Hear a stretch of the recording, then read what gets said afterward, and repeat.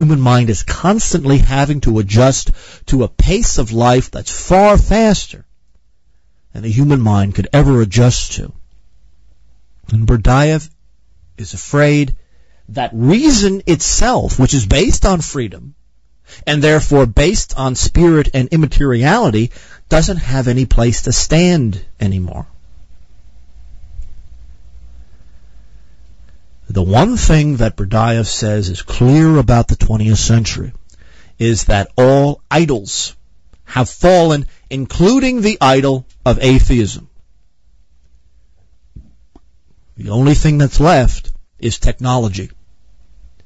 A technology and a science controlled by a small elite, assuming that the human being is merely just another chunk of matter that therefore can be legitimately manipulated for the pleasure and the needs and the desires of that initiated elite who control technology and science. That the world of the average person in the 20th century is based on the world that is created by technics. But if the world is created by technics, that means that organic life no longer exists as any kind of organizing force, and in fact, what does organize things are machinery, and more importantly, the scientific establishment that controls that machinery. Here's the thing, Berdayev is holding that humanity is necessarily free because of its spiritual nature and vice versa.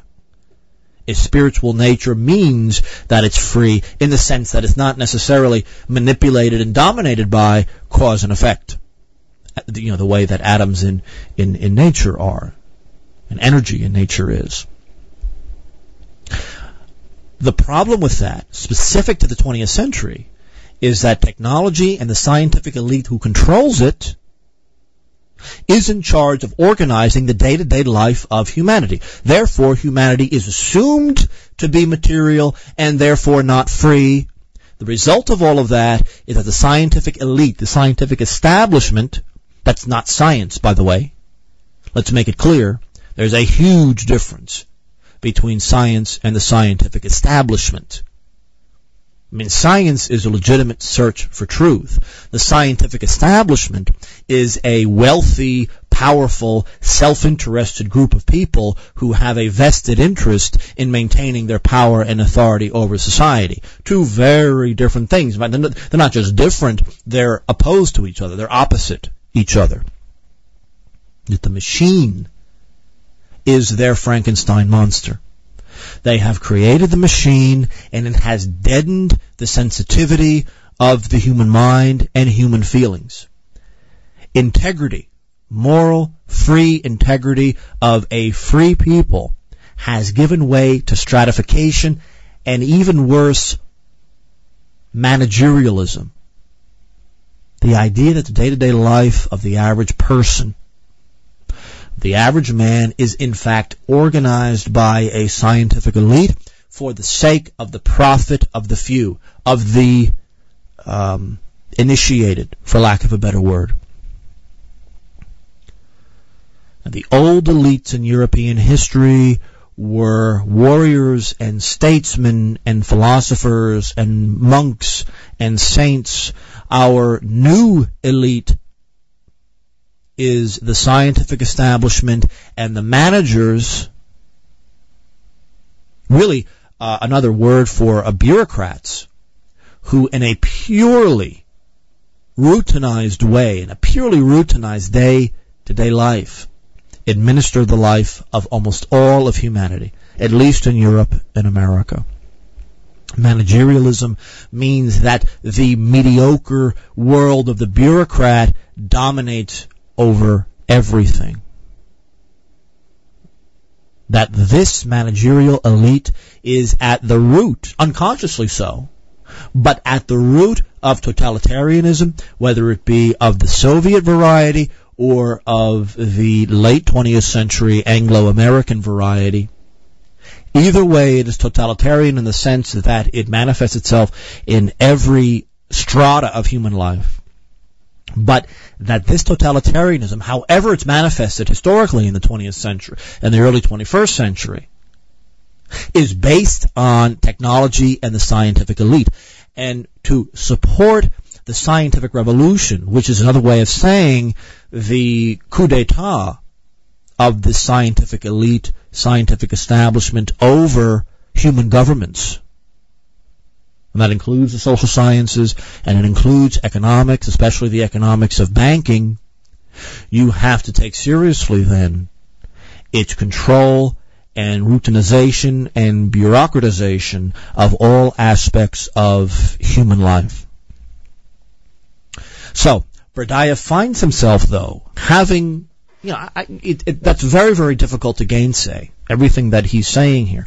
That's the basis of his criticism of modernity as a whole, whether it be Bolshevik Russian or Prussian German or Anglo-American.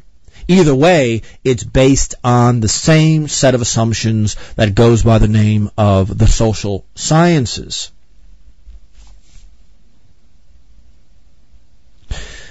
What he's talking about, of course, isn't necessarily the idea of social reform, because social reform imposed from above can never be any improvement over that which it's trying to reform, because it still is based on a bureaucratic elite or a party elite or both, and it's usually both. And either way, it's based on coercion. And Berdayev sees in Russia and elsewhere that the concept of revolution for most people really is just an excuse for antisocial behavior. It's an excuse for people to destroy that which threatens them or that which they don't like. But worst of all, Berdayev fears the concept of system. All systems, whether they be of the economy or of thought or of anything else, they reduce the individual to a means.